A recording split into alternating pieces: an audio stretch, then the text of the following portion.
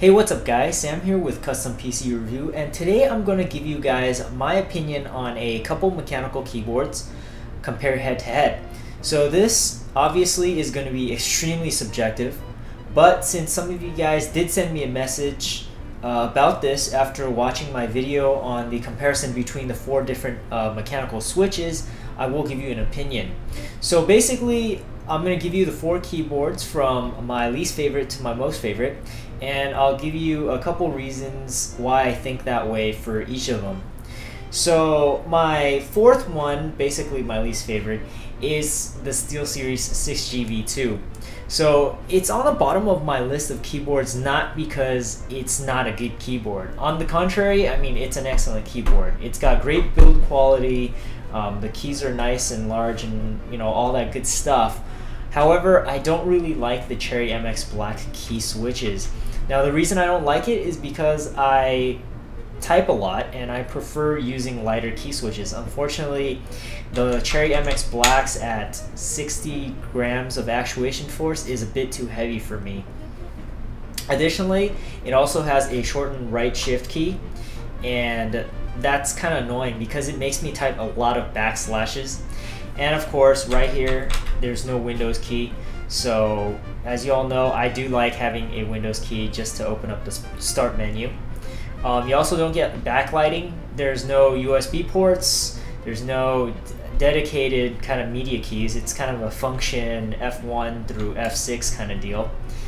A couple nice things about this keyboard, of course, is that it is pretty much indestructible. It's a really high quality keyboard, so that's the good thing about it. The 60 gram actuation force, it might be bad for typing, but there are a lot of gamers out there that do prefer it because it allows them to kind of not accidentally hit the wrong button.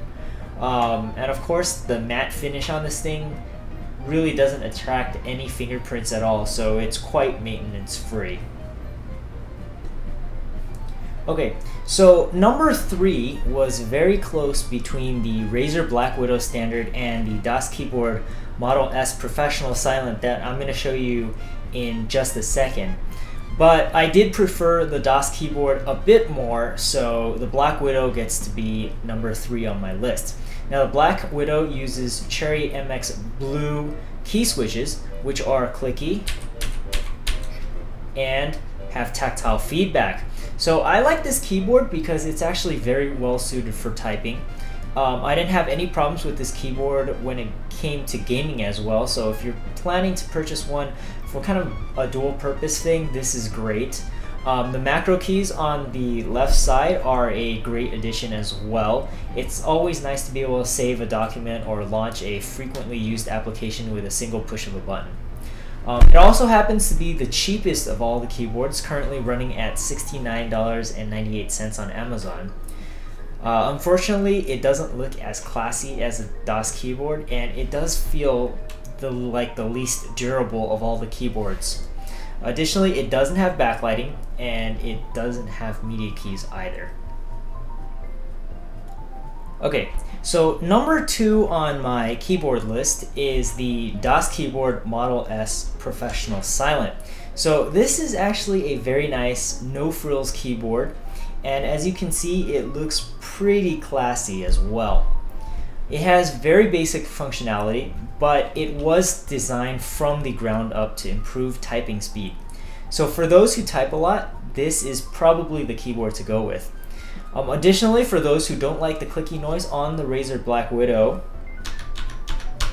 the Cherry MX Browns on the DOS keyboard will provide you the exact same tactile feedback, but you won't have that clicky noise. Additionally, this keyboard is very well built when compared to the Razer Blackwidow. It also has a couple USB ports, as you can see here, so that's always a great addition to this keyboard. Unfortunately, this keyboard is very expensive, and at $135, it is the most expensive keyboard out of all the keyboards I'm comparing today.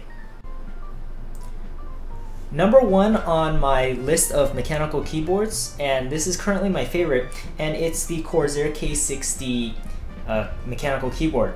So I think Corsair actually did an excellent job with this keyboard.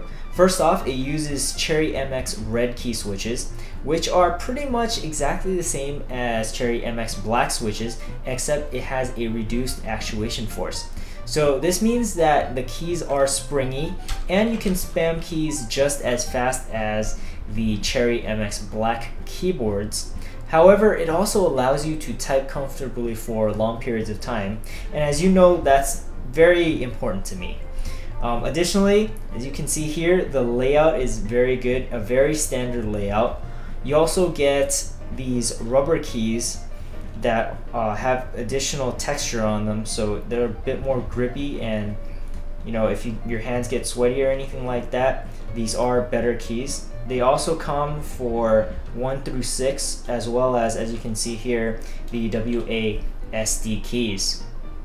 I also think the layout of the keyboard is quite classy as well. If you can see it, it's got the media keys up here, you know, very nice brushed aluminum finish. Up here you've got a very thick braided cord, and down here, by option, if you'd like, you can also attach a palm rest for your left hand only, and this palm rest right here sits very comfortably and really is designed for gamers in mind. So you can really access all the keys right here, and you can just rest your palm right there. So I really like that little touch as well.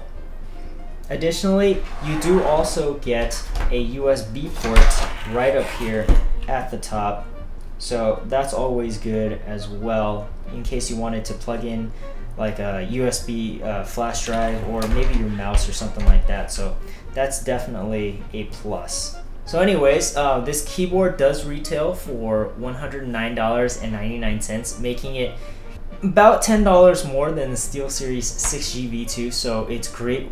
It's a great value as well. And pretty much that's why it is my favorite keyboard of the 4 I'm testing today.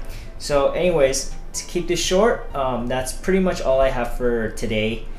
Definitely, if you have any questions, which you probably do, leave them in the comments below, or you can hit the forums or something like that. Yeah, feel free to comment below. Share what keyboard you use and how you like it.